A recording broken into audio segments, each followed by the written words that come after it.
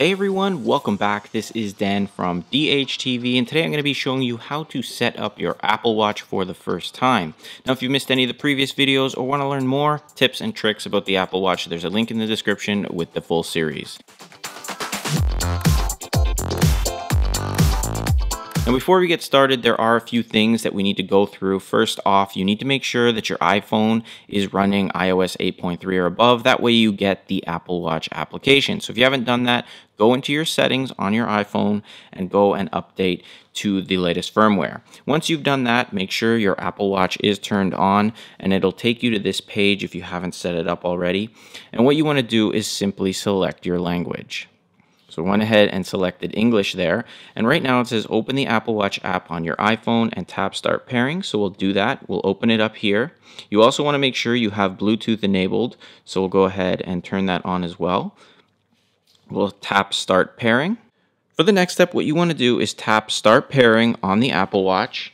And then as it's opening up, you want to hold your iPhone over the Apple Watch and get the Apple Watch in the square. Once it's done that, it'll start pairing, and you can tap Set Up Apple Watch.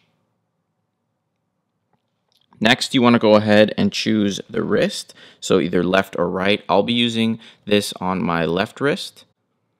And in the background, you can see the Apple Watch is sort of in that screen. From here, we want to tap Agree, and then we tap Agree again. You then want to enter in your Apple ID and tap Next. Next, from here, you just go ahead and tap OK. You can read through this, what this all is. Siri, it's going to explain it to you how it works. Tap OK again. This next step is diagnostics. I usually select Don't Send. You can choose to send that. It's up to you. And you can create a passcode here for your Apple Watch. Now, this step actually happens on the Apple Watch, so we can bring it back out here and actually work on the watch itself. So we'll go ahead and enter in a passcode, something that people won't know. So that's why I use 5555, right? Because that's very secure. Enter it in twice. Once you've done that, it says, do you want to unlock Apple Watch with your iPhone? We can say yes if you want. You can say no if you want. If you choose this option, unlocking your phone will also unlock your Apple Watch as long as you're wearing it. So you can choose to do that. I'll just go ahead and say yes. There is ways to turn all of this off later on. So now it's going to give you the option to install all your available applications on your iPhone to the Apple Watch. So if any application from your iPhone can be used on the Apple Watch, you can have it installed and you'll get the Apple Watch version or sort of variation of it. Now, I would recommend that you do, just to save time, because it does take a little bit of time to go through everything. If you don't want to, go ahead and select choose later. Just keep in mind, the more apps you have, the longer this process is going to take. So I'm going to tap install all, and then I'll come back to the video. Now, during this process, if anything pops up that you don't understand or need help with, feel free to leave a comment in the comment box down below. You'll also notice that this dial has now completed, and that was sort of showing you how much time was left. It actually showed you on the Apple Watch as well with the little image.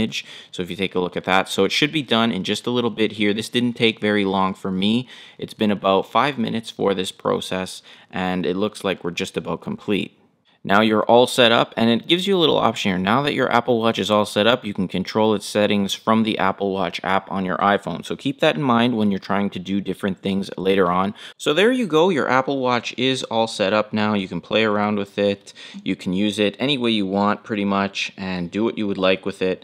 Now, this passcode thing, I'm already finding a little bit annoying here, just for the fact that I have to enter it in on my watch. So once again, if you guys want to learn more about the Apple Watch, learn some cool tips and tricks on how to use it and what you can do with the Apple Watch, there is a link in the description down below. I'll be showing you everything you would need to know. If you like this video, found it useful and helpful, subscribe and hit the like button, and also share it with your friends on social media, Facebook, Twitter, whatever you'd like. It definitely helps me out and helps out my channel, and I'll see you guys in the next one.